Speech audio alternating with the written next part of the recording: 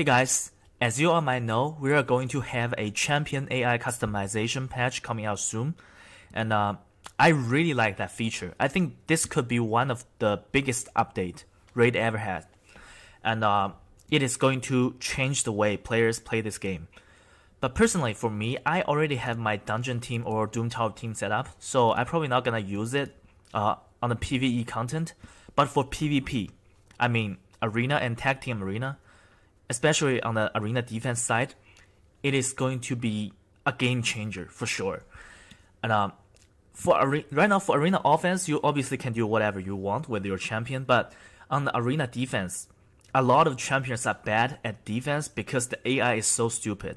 But after this update, you're able to customize the champion's AI. It's almost like you're fighting a real person. Like almost, okay, because people can choose which skill to use first. And it is not just going to be a top arena thing. It's going to change arena from bronze to platinum, like entirely. And I think like a lot of players complain about arena being too hard right now, right? But unfortunately, my prediction is once this patch comes out, arena is going to be tougher. So that's a little bit unfortunate. I think it will happen. So you guys gotta be ready. And in this video, I want to talk about 5 champions that are going to dominate arena once this patch comes out. So yeah, without further ado, let's get into the video. Alright, so for the number 5 spot, I gotta give it to one of my favorite champion in the game. That is a Barbarian Legendary. That is Valkyrie post-COVID. That is Ursuga Warlord. A Void Legendary HP based champion. And I think maybe a couple weeks ago or months ago, I made a video on Ursuga. Like, I think this lady here is the best champion in the game for team ally protection. Like for single target ally protection, I think Necrit is better.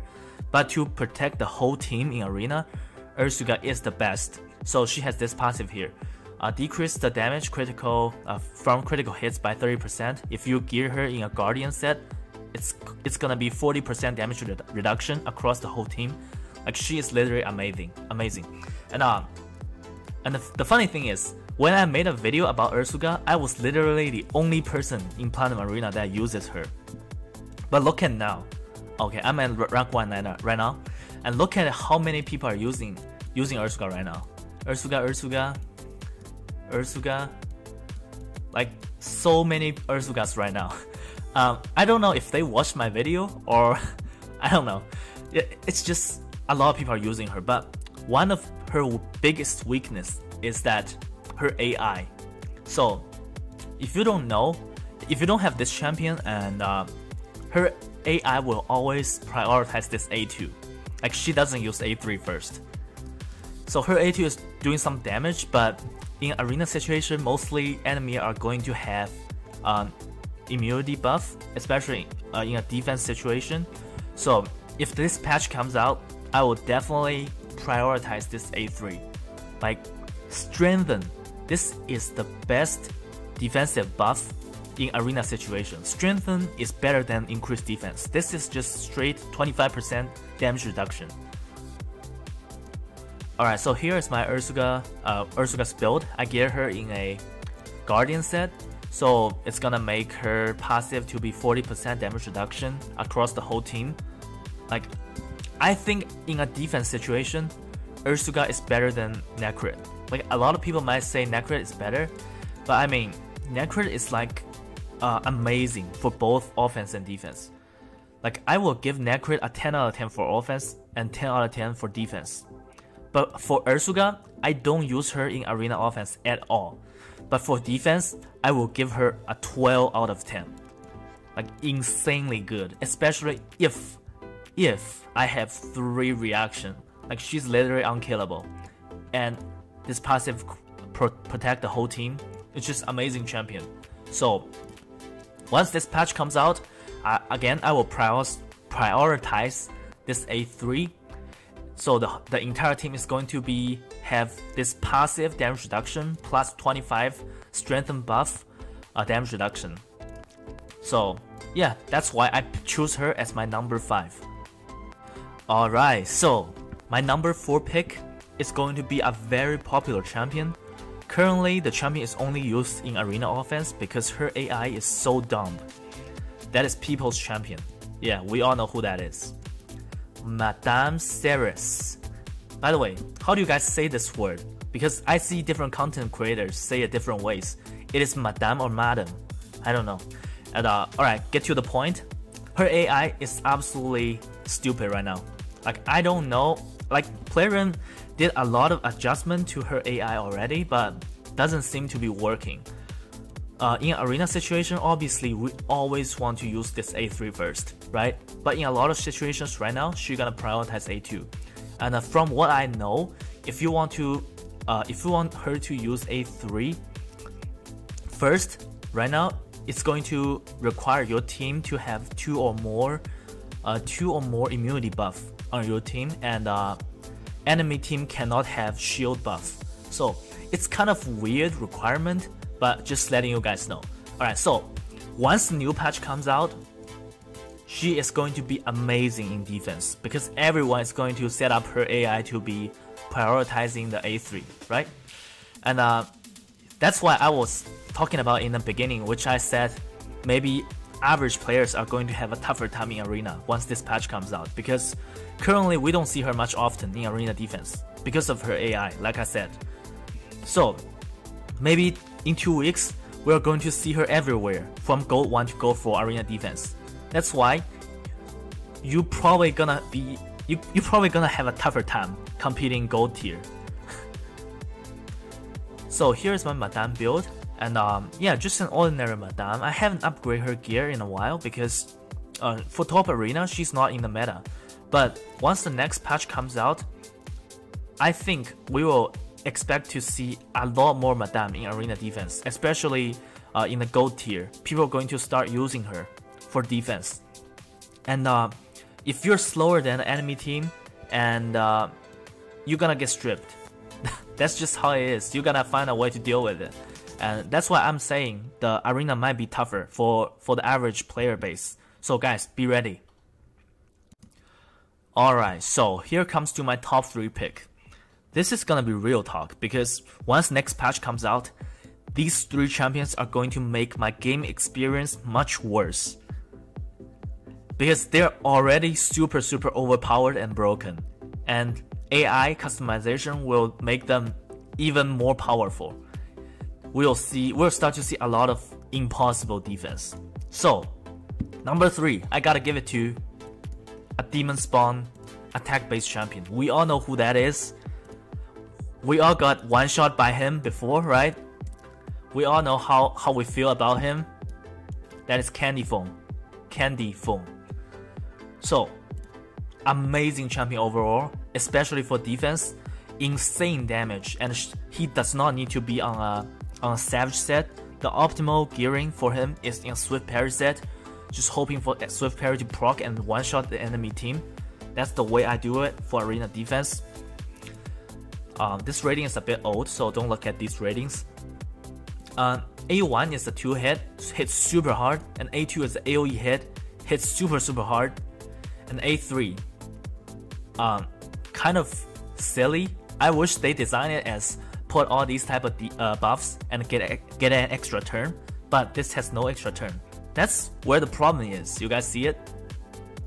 So right now, how Candy Foam's AI works is that he will use A2. Let's say he one-shot 2 or 3 enemies champion, and he'll get an extra turn, right?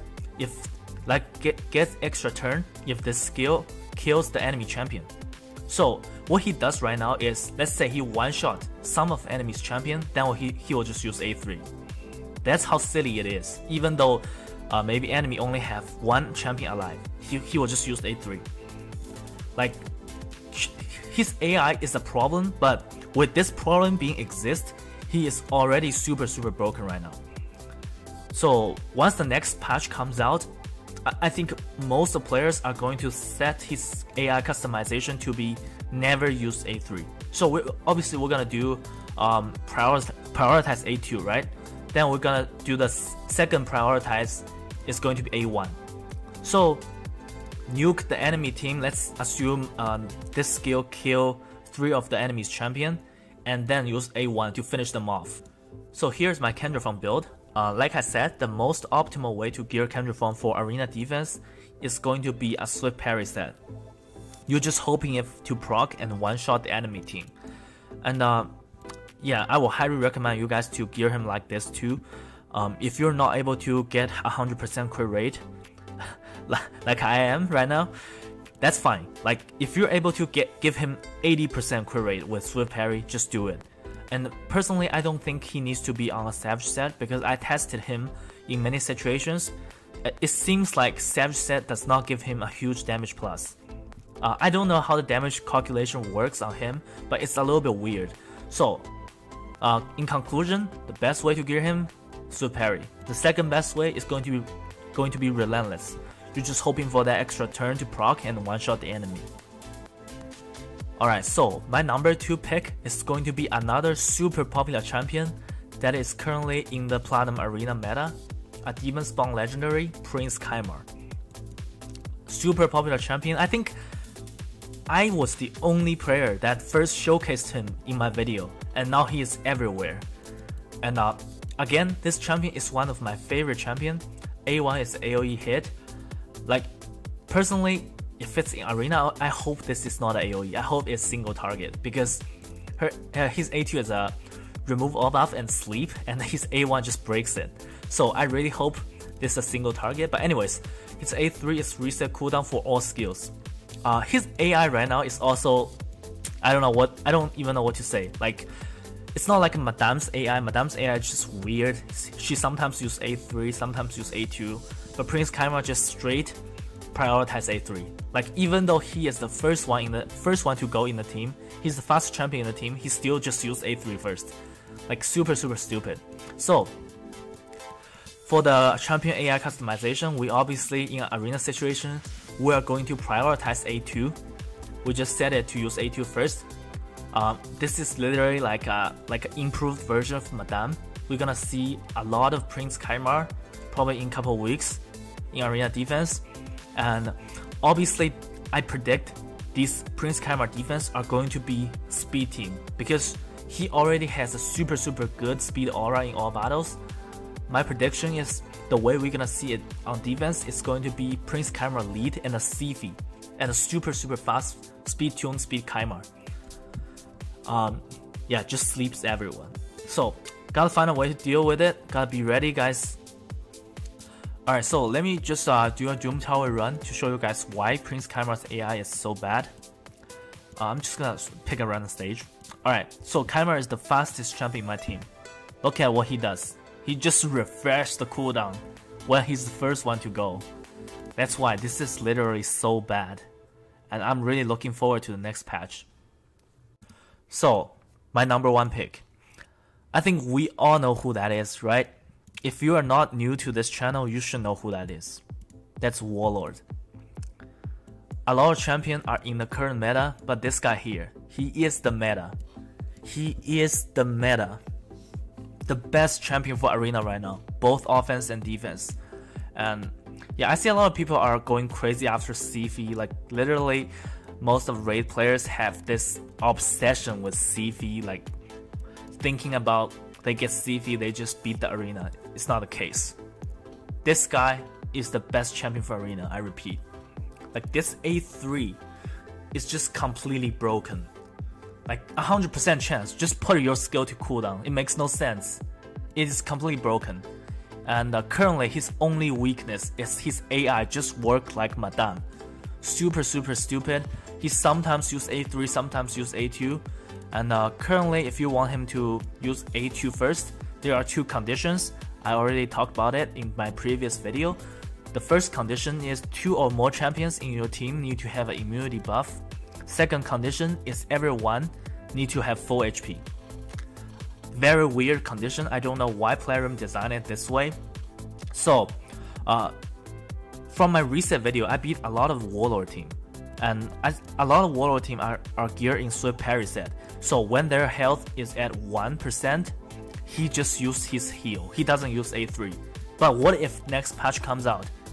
Swift parry proc on the enemy's Warlord, and Warlord just A3 my whole team. Like there's no way I can win. So with Warlord, I think there are gonna be a lot of impossible defense coming out soon. And if you are top arena players, if any top arena players that doesn't have a Warlord, there's no way you can make it into top 20. Like I can guarantee, top 20 of Platinum Arena after the new patch is going to be all Warlord team.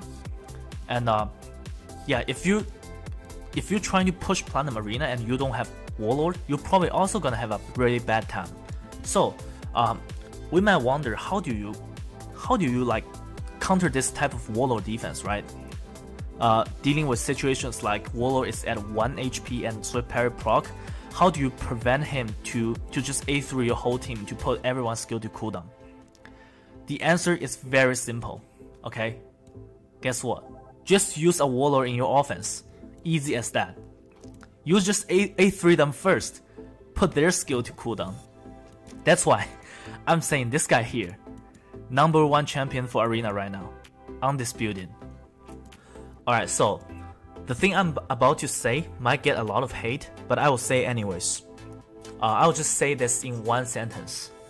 I think he needs to be nerfed. Simple as that. Like this A3 is way too strong. Just put everyone's skill to cooldown.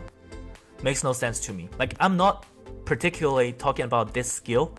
I'm talking about this whole mechanic. Just putting everyone's skill to cooldown. Like in this game there is a debuff called block skill cooldown. Like I just don't understand why they designed this skill this way, especially we already have a debuff exist in the game. Let me give you guys a very simple example. Let's assume there is a champion that can prevent the enemy team to get any buffs without putting a block buffs debuff. It's literally like that. Like why do they design this effect when there is already a debuff? It makes no sense. So especially like just put everyone's skill to cooldown. Man, that's not right, because champion like Basher is similar, right? But he just put everyone's skill to cooldown for 2 turns. I think Warlord should be designed like this as well. Like Warlord should be, for example, obviously this is a Void Legendary, right? He has to be stronger than Basher, so just make it like 100% chance to put each target skill to cooldown for 3 turns, stuff like that. It makes no sense to me that 3 turns cooldown skill are put to cooldown for 3 turns and 5 turns cooldown skill are put to cooldown for 5 turns. Like this is just overpowered. Like I don't know if I'm gonna get hated for saying this. Alright, so here I will find a Warlord defense and show you guys what I'm talking about. I'm gonna pick this guy. I know his Warlord is in a Swift parry. Let's see. I'm gonna boost, sleep, and nuke. Alright, so Swift parry on Arbiter.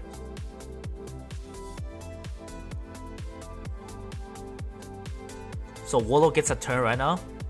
Warlord is about to get a turn. He used heal here, right? If it's next patch, he will just A3 my entire team. And I'm done. Simple as that. Like it's all about Reviver, Swift parry, and Warlord. That's gonna be the meta. We just gotta find a way to deal with it. Alright guys, that's it for this video, and what do you think about these champions? Let me know in the comments below. And yeah, I think this patch overall is really good. Could be one of the best patch ever, but we'll see what happens, right? One thing for sure is Arena is gonna be tougher, so guys, gotta be ready. And I'll see you guys on the next one. Bye!